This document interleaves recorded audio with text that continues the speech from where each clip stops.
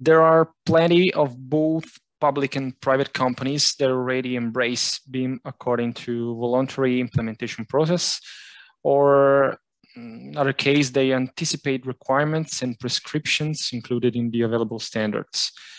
Harpaceas has been involved with several consultancy and training activities in the last years with various types of companies working in the AEC domain.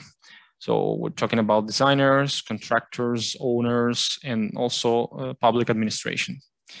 Nevertheless, a small part of the market is still chained to traditional way of working and consider innovation as something that worsen and or nearly erase the so-called tradition. This kind of resistance, luckily not so diffuse, to be honest, we need to say that, is somehow related to the fact that BIM implementation is seen as a way of introducing complicated and totally extraneous topics inside business processes, but we know that it's not like that.